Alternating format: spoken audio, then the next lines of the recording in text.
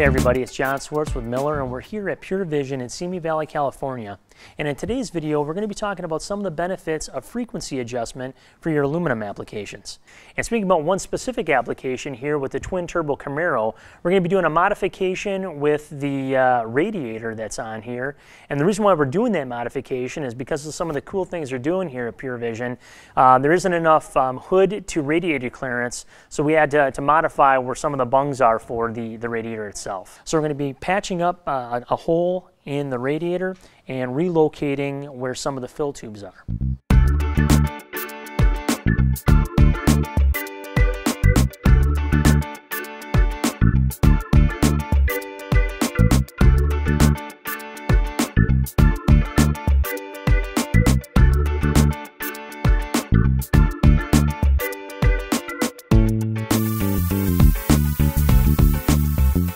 We're here right now with Aaron Cranford, one of the fabricators here at Pure Vision, and he's going to be doing the welding on the radiator piece. So he's going to be putting in the gussets for the L bracket and the basically want to call it a cover or a cap over the bung hole that was there beforehand.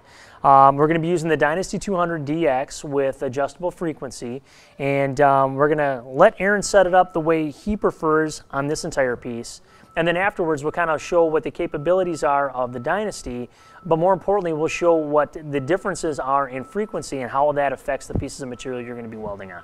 So Aaron, why don't you give me an idea as to the settings, frequency settings that you're going to be using on these two different welds you're going to be working on. Okay, the cover plate I'm probably going to run about 100 hertz, and then on the gusset plates, because I want it a little bit more narrow, more penetration on the bead, I'm going to run it at 150. Okay, great.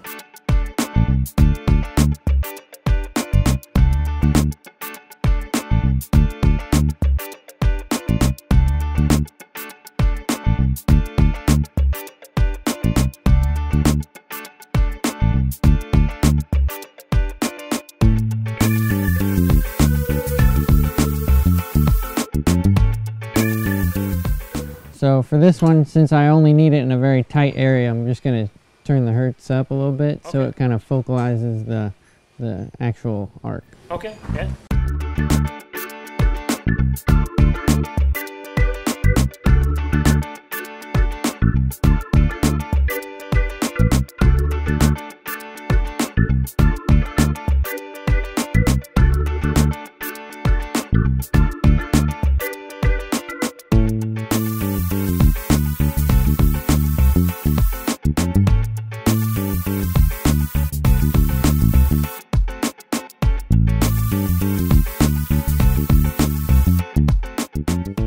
Now that Aaron's all done welding up the radiator, let's talk a little bit more about what that frequency adjustment really does.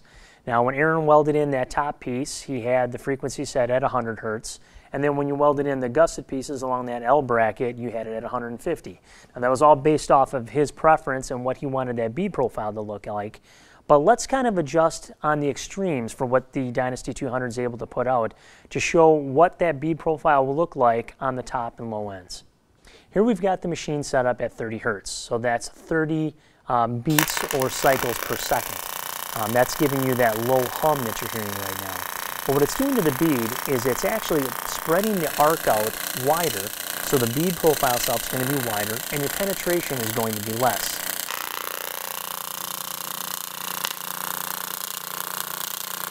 So now let's go all the way up to the 250. Now this is the top setting for the Dynasty 200. And we'll see what that looks like.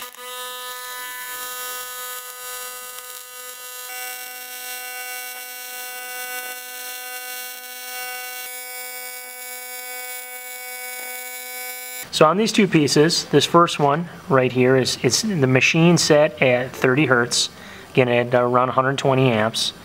And this piece right here, you can tell with the narrower bead profile, it's set at 250 hertz on the frequency at the same 120 amps. You see how much narrower the bead is, so it's now focused the arc into a smaller area. Same amount of amperage, but it gives you a completely different bead width and profile. And on both of these, this is with the pedal all the way to the floor, so you're getting the full 120 amps. So now we've got the back side of the two pieces. The one on the right, you'll see with the penetration all the way through, that was with our setting frequency-wise at 250 hertz. The one back over here was the original one we did, only at the 30 hertz. Again, same amperages for both.